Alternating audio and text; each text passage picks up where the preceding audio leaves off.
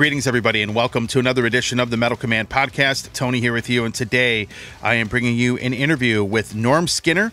He has a new solo album coming out called Wicked Wise, and really, really good stuff. I'm really digging the singles that he has released so far for that album. And he also sings in a band called Niviane, so we do talk about that. And, of course, he sang in Imagica for quite some time. So, definitely really killer singer, and I love bringing guys on this show that may not be as well known as they should be. And I really love talking to individuals like that. Norm came on my show only one time, and it was with his previous album called Skinner. But the new Skinner album is a much different thing and different project than what he had going on in the previous band, which he will definitely be talking about. And of course, we're going to touch on a lot of things, as far as his normal band, Niviane, for example, the regular, more power metal band that he's singing in. And we touch a little bit on the Imagica stuff as well. So with that being said, this is my interview with Norm Skinner of Niviane and, of course, his own band called Skinner. I don't want you to take offense to this, but your first solo album is really nowhere near the level of this thing, that the one you're putting out. I mean, musically, this thing blows that first record out of the way. I mean, I think that was 8 or 9 years ago when you came on my show, actually. So I'm really excited. Hopefully we make this more of a regular thing. Now that I'm doing the podcast, via video now, but talk about this solo album, man, because the two songs I've heard musically are great. And I noticed too that your singing is a little more melodic on this record than, say, it might have been on some of the past stuff that you've done. Yeah, so this solo album, it picks up literally right after. We have to actually kind of go back to that first solo album. Mm-hmm. So that first solo album wasn't, I guess in all senses of it, it wasn't a solo album. That was a band. It was a band called Skinner. Mm-hmm. A few of us had left Imagica when it disbanded, and we were just going a different, it was still the whole power thrash type thing. And it was the bass player, Jim Pegram's idea to call it Skinner. And I was kind of against it at first because I'm like, I can be a narcissist, but I'm not that big of a narcissist, So I'm like, I don't know. But, they're like, it sounds cool, and people know who you are, and let's do that. And I'm so sure. So we had that album out. Things were going good. It was a brand new band, and then so we had 3 guitarists in that band, for those that didn't know. One was a father-son duo. He wanted me to, he had the money. He had like 20 grand that he got in an inheritance or something from a sold house. And he got hit up by one of those producers that are like, dude, come here. I'll record you guys. I'll give you this top-notch thing, and I could probably get you signed and all that. And we had a meeting about it. I told him, I'm like, that's dumb. That's a waste of money. Yeah, I see these things all the time. You're drinking the Kool-Aid. Don't do it, right? Well, he did it. So he went with another band he was with, and then when he came back and we were supposed to start recording the follow-up album, he said, well, I'm actually leaving the band. I'm going to do this full-time, and I'm taking all my music with me. So I was sort of left high and dry, ready to record a new album with nothing. And that's when I just started. Instead of putting a new band back together, I decided, I'm like, fine, this is just going to be a solo thing moving forward. Skinner will be solo. So I started literally in like 2015 working with just various little artists and songwriters and picking the music, handpicking what I liked, and making it more my own style, because in Imagica and bands like that, it was more thrash, speed metal. But I think people know by now, seeing me in Niviane and stuff, I'm more of a power metal guy. I like to sing. I can get heavy, obviously, but I like to change it up. So this new solo album very much incorporates all that I like. You got a lot of heavy, a lot of melody. You got fast stuff, slow stuff. I have to have the keys in there because I like that epic sound. And that's sort of how this sort of started. That's how this album came to be and why there's that difference. Yeah, it's interesting you talked about, like singing more of a power metal style than the thrash stuff, because I'll never forget when I heard, how do I pronounce that band's name? Naveen? How is it really pronounced? Well, that's the whole thing, right? We technically, the band mispronounces the name. Okay.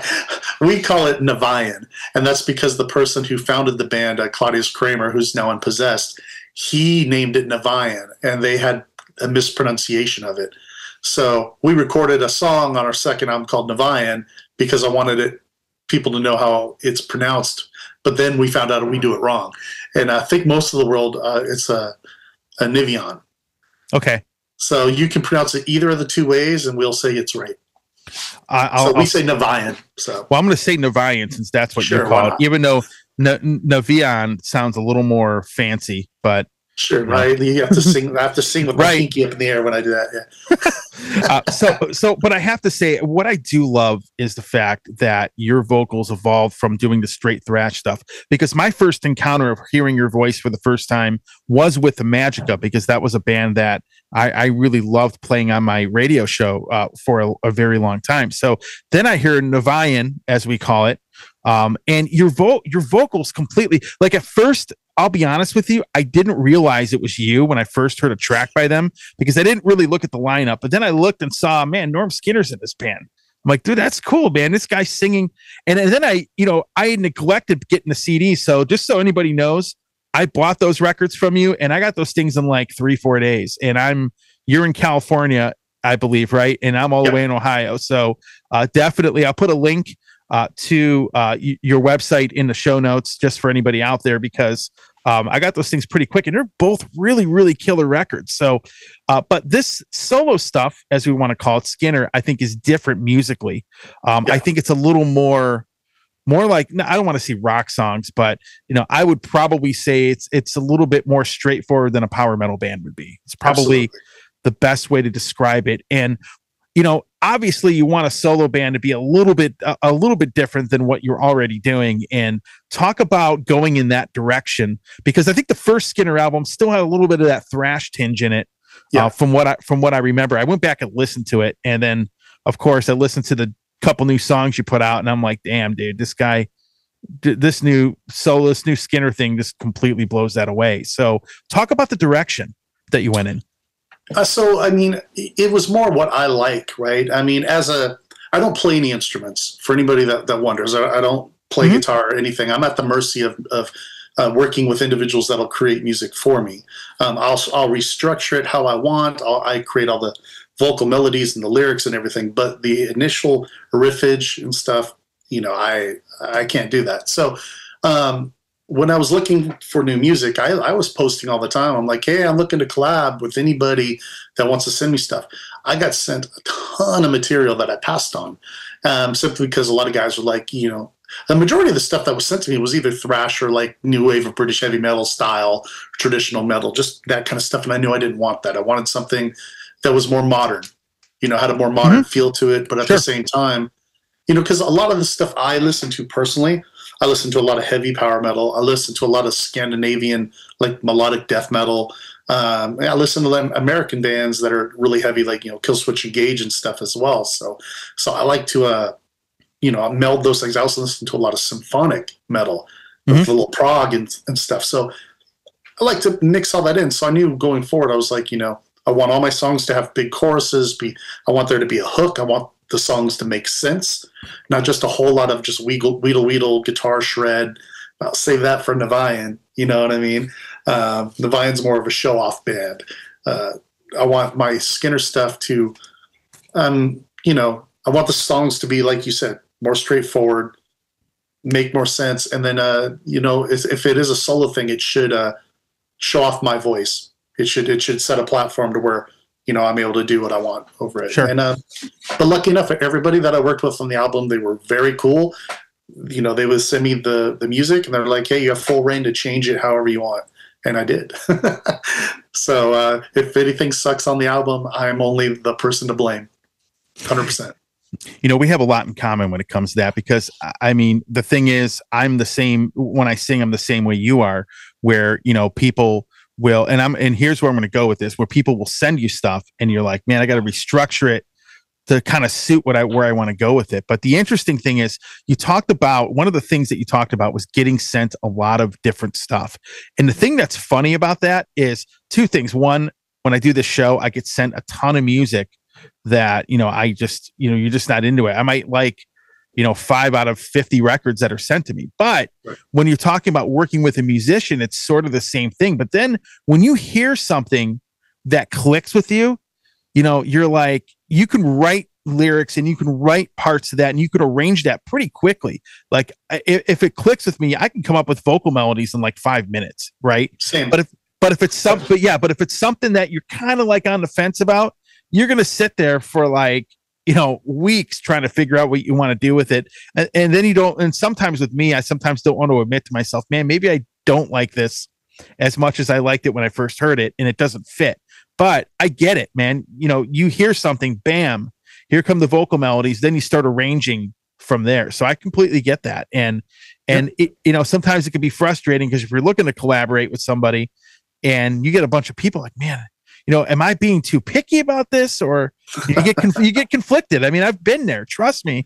But it's cool. But I think you've done really well on these 2 tracks. And I have to say that I'm pretty, as a music fan in general, I'm really liking the direction that you've taken your singing, because even that is a little more melodic than the power metal band that you're in. Yeah, there's I haven't what's funny is so I released so as of this last Friday I've released 3 singles technically now off of the upcoming album. And I have one more single that I'm releasing on the 10th, March 10th, called Unfinished. And that's technically one of the 2 ballads off the album. So, it gets even more, I guess, melodic than the stuff I've released already. Right. But yeah, there is, for the fans that are into like the thrashier, heavier stuff, there is 1 or 2 tracks that haven't been released that'll make them happy. That are just really fast and so. Right. Yeah, the other thing we have in common is that we listen to the same kind of music. So right I'm into that Scandinavian stuff myself, to be honest with you.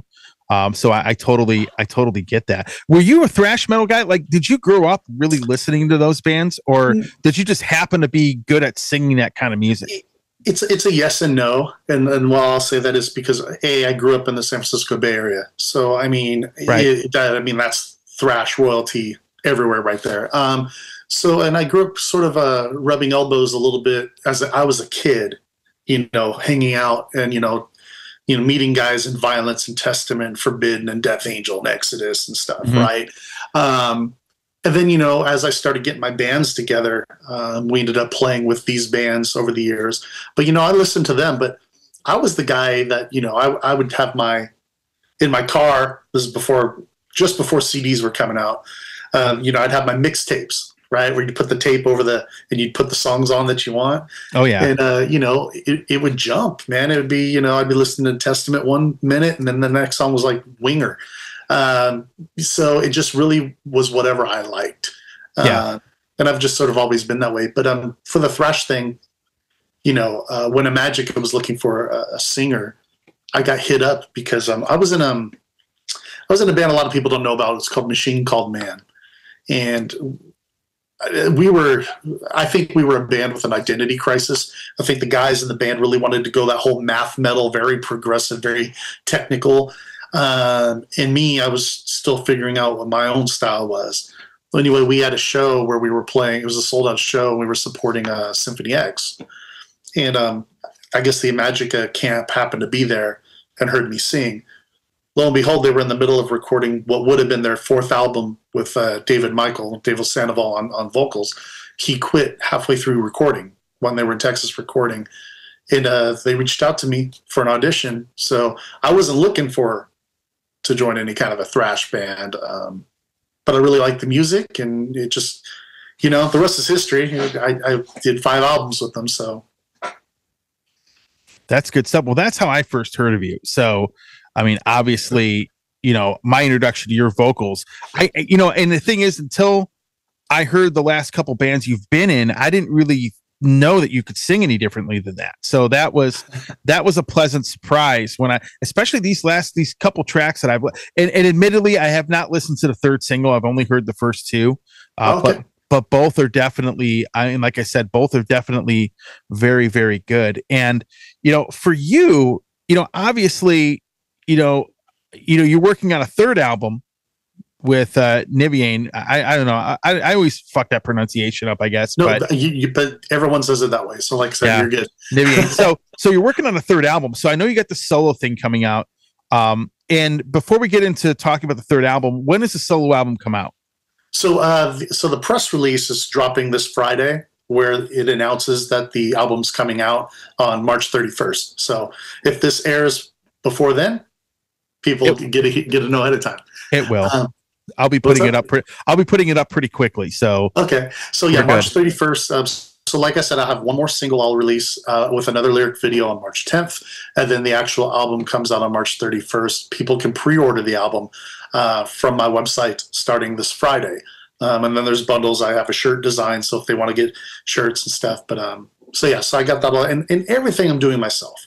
I mean, I pay for everything. I'm doing literally everything. I'm releasing it myself on my own label. I'm just keeping it all in house. This is like a labor of love for me. This is my own thing. So I'm just doing it myself. But so that comes out end of March. So I'm excited for everyone to hear all of it. I'm actually nervous and excited for the reviews because the whole album goes out this Friday to everyone. So you'll probably get the entire thing sent to you from my PR guy. And you'll be able to hear the whole thing. And then I get to sit back and go like, whoa, let's see what they think of this whole thing. Do they like it all? Do they think this part's crap? So you never know. It's always a gamble, but I put a lot of time and effort, years into this, and I took my time. So, but it was for me. So, but I'm hoping that other people understand the vision I was going for. Sure. Well, I can tell you it's not going to take years, but I don't listen to albums and make my judgment call after 5 minutes. I usually give it probably about at least a week or two. That's how I roll, because you know how it is, man. There's a lot of bands and music that I really didn't get into when I first listened to it. But then you start, especially with a lot of these albums I've been reviewing. There's a few records that haven't come out yet, but you got to let it sink in. I can't be one of these guys that listens to 30 seconds of a song and then reviews it. So there definitely will be a review. So I'm definitely looking forward to hearing the whole thing, but I'm also definitely looking forward to pre-ordering it for myself as well, because I'm one of those crazy people that likes physical product. And, and my next question is, are you going to wait 10 years to release a vinyl version, or is it just going to be CD only?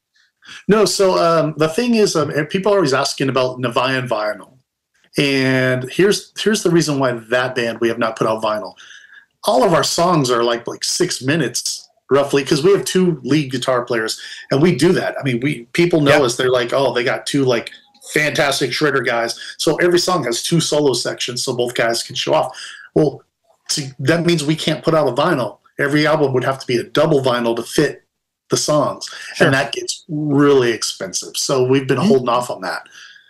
With the Skinner stuff, these are, some songs, a lot of songs don't even have solos. Like you said, they're more straight ahead. Some do. So I should be able to work out a vinyl deal. I'm going to start and see how the CD sales go first. Mm-hmm. But if I shouldn't say if, I absolutely am going to make vinyl for this new album, and it won't be longer than a year within the year of its release. So yeah, it's always difficult. I did that. I don't know if you saw, I did that whole crazy podcast about a lot of the difficulties in the music industry and stuff like that. So if people haven't caught that, that video is up there. I have my buddy Justin from a band called War Curse, and of course, someone you might know, Mr. Sean Peck, came on to be Dr. Doom with the music industry. So, but it's actually a pretty good video, but it actually lists a lot. And I'm going to say this on this show here. Bands unfortunately are going through a lot of crap, and getting vinyl made is absolutely a ridiculous process. So if you really want to support a band, keep in mind that they do put the vinyl out. You might have to wait a while, but it will come out. And for you aficionados out there, don't forget about some of these bands that have to go through this. If you really dig the band, dig the music, buy the vinyl if you really like the band a lot. but you just might have to wait for it. And unfortunately, that's a reality that we are all living with. So, right. But going to the Niviane album that you're coming out, the third album, talk about that, because I think I saw a post you were working on it, and I'm curious what what timetable you have for that and how that's coming along for you. So I think about 2 weeks ago, I don't know, the weeks run together, man. But I finished tracking all the vocals for the third Niviane album. Cool.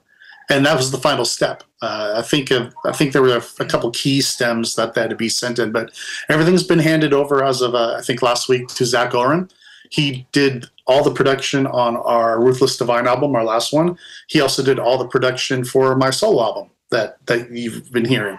I mean, the dude's top notch. He did the last couple Machine Head albums, so he knows what he's doing.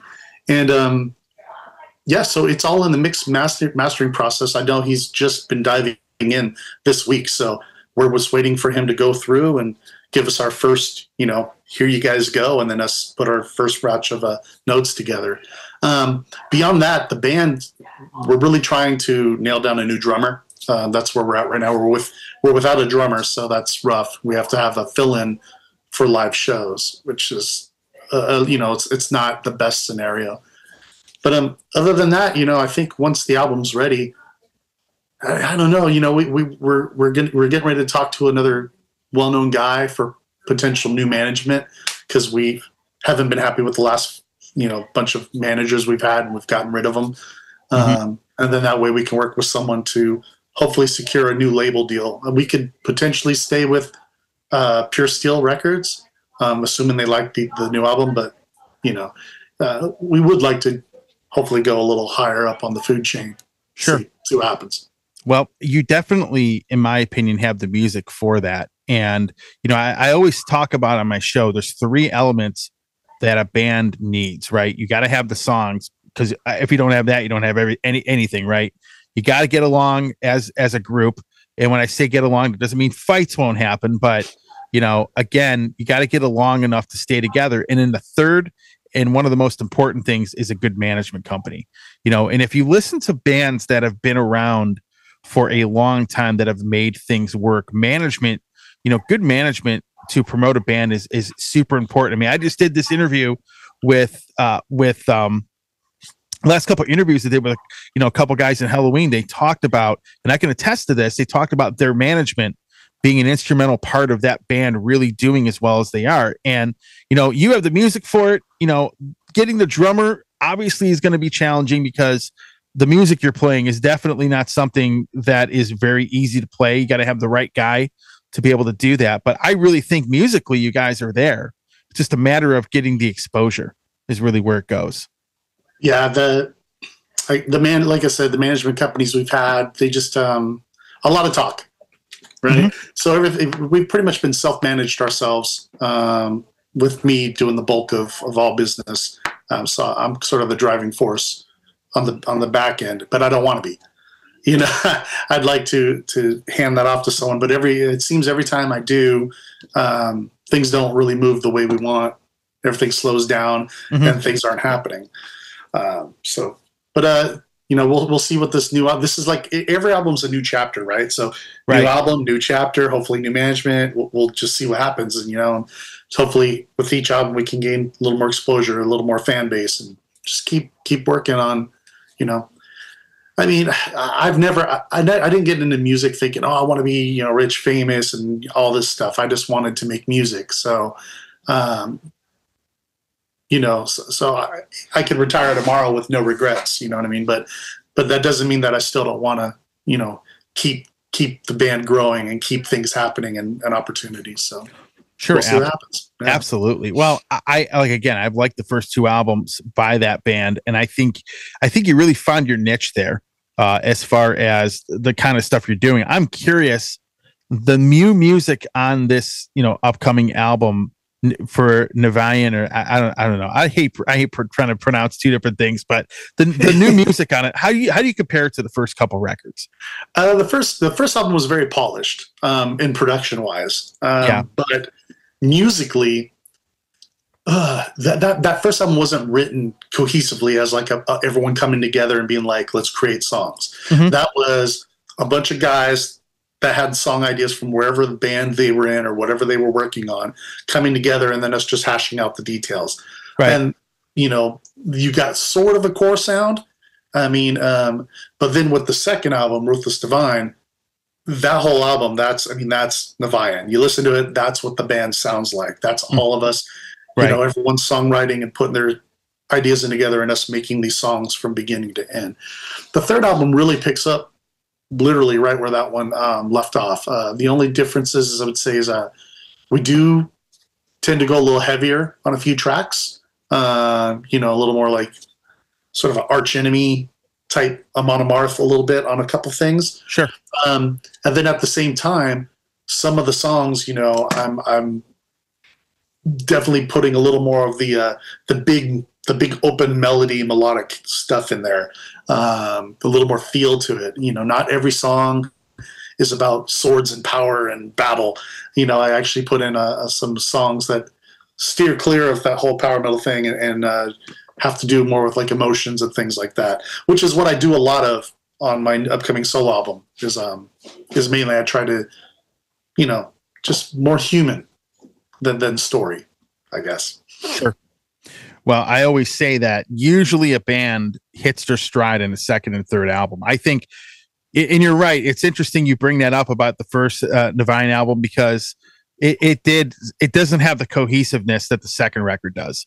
I remember when I listened to them, they both sounded good, but the second album musically, in my opinion, you have to work. And the thing is, you have to work with guys for a certain period of time to really get a feel for their songwriting and where they're going with the direction that their music's going, and to really get that chemistry together as a band. I mean, unfortunately, sadly, I mean, if you think about it, how many bands very few bands nail it on a debut, right?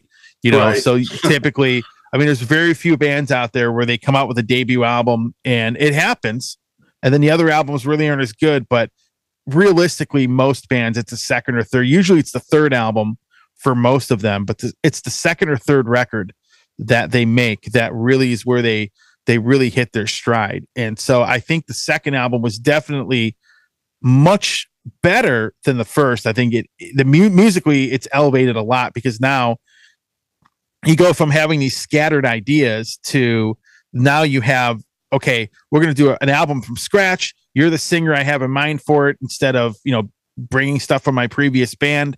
And then you write this really great album. So I'm curious too, because, you got to evolve too. So the heavier stuff and not writing about, skulls and people getting their heads cut off or, whatever. It's also a deviation. It's just an evolvement of what you're doing. And I actually, I like the fact that you're telling me it's going to be a little bit heavier, to be honest with you, in certain spots. So that'll be interesting to hear. And do you have an album title, or are you just not revealing that yet? Yeah, we just haven't mentioned anything yet. We got the album artwork. Okay. We got the title, everything. But I mean, it's literally just been sent for mixing, so I'm not allowed to really say anything yet. No, that's fine. I mean, I totally get it. And I get it. And I get it's a challenge. If you're doing a lot of this stuff yourself, I can tell you that when I started computing numbers and looking at what bands are going through, I almost felt like there was no light at the end of the tunnel. I mean, there is some light, obviously, in my opinion, but musicians now, I mean, let's face it, musicians, any kind of creative, let's say it's not even just musicians, photographers, a lot of us are underappreciated in society these days. So I get it. It's an uphill battle. The cost of everything is skyrocketed, for then. So and then not only that, but I can tell you that from my personal perspective, that it's a lot harder for bands to get noticed, because there's a lot of stuff out there. There's more quantity than quality, right? Oh yeah. So finding a band like you guys, I knew you existed and I knew about your vocals, but the thing is, there's so much crap that comes at me.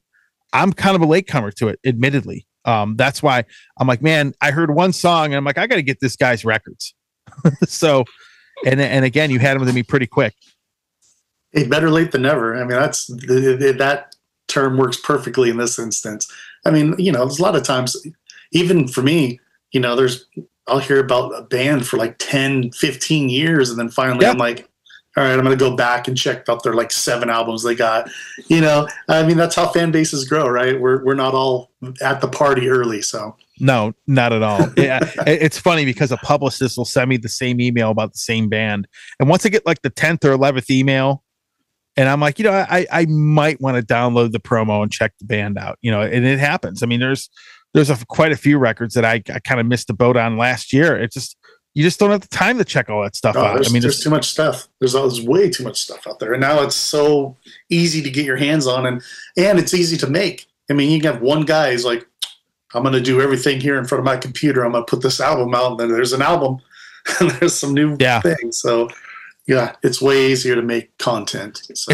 It's a good and a bad thing in a sense. Yeah. I mean, more stuff like people like yourself or even me, it's a lot easier and not quite as expensive to put a record out, say, as it was 30 years ago. I mean, it's just, you don't have to deal with analog tape, and these studios charge an insane amount of money per hour or per project or whatever, right. So it's got less expensive, and not only that, but it's a little easier to write music because you don't have to use 4-track tape players. I don't know if you use those back in the day, but I used to use these in my studio, in the rehearsal studios. We do little 4-track demos and things. Yeah. So that's kind of, I had the little Fostex 4-track tape player. That's what I used to demo stuff on back in the day. But so I'm really digging it, man. So the solo album comes out March 31st. Do you have a timetable for the third Niviane album? We would like, ultimately we'd like it released this year. I mean, we're looking like fall, winter, assuming everything goes well. I would normally say, I see the whole thing being mixed and mastered this spring. Okay. Now, that basically makes me think, okay, well, summer's out because we need to shop, and then the label will want at least a 3-month promo push, et cetera. Yeah. So fall, winter this year is probably my best guess. Yeah, it's definitely, you got to put some marketing into it. Definitely the promo push. Don't want to be one of those bands straight to the merch table. Here's our new album. It comes out tomorrow. You can get it at our show. No. Right. Or, oh my God, you got to prep the pre-order in advance because these factories get overbooked with stuff. You'll get like Taylor Swift and Adele like making 1 million vinyls and clogging up the system. Like they've done for a lot of them. That's part of what has happened. And then you had a couple vinyl factories burned down over the course. A lot of people don't realize this. There was a big factory. I don't know if it was out by you, but it was definitely here in the US, and there was some kind of issue and it ended up burning down, and that really screwed a lot of things up because I do know that the when I was ordering the CDs from upcoming album, there was a disclaimer that said any vinyl orders, you're looking at about 6 months minimum. So that makes sense. Yeah. And it happened a while back. So, hey man, I got to tell you, it's a lot of fun. I'm looking forward to your solo album, and I can tell you, I guarantee you I will review it. So it's definitely something, if you're here on the show, you're definitely on my radar. So it's definitely not something I'm going to overlook or that I'm going to pass by. I'm actually, once I checked out the tracks, I think once you put out the second song, I think when I first got a hold of you, I definitely was really digging the songs and actually listened to them while doing some work here on my computer. I definitely checked those out as well. I mean, definitely some cool stuff, man. So any last words for anybody before we end off this interview? Any last words for people because you definitely have a following of people that are going to be checking this out, and any last words for those people? No,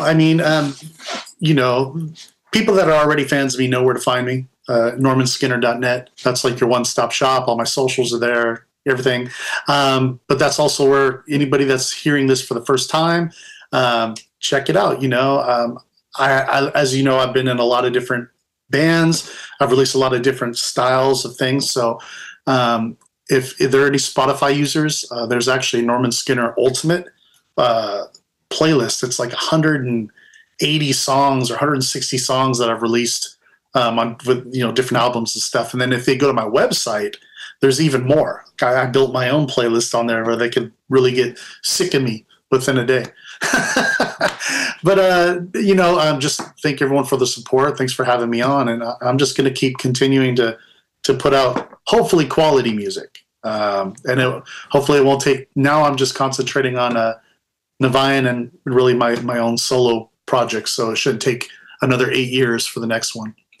I could see someone like making a shirt that says Norm and Skinner Ultimate. Listening to the Spotify playlist.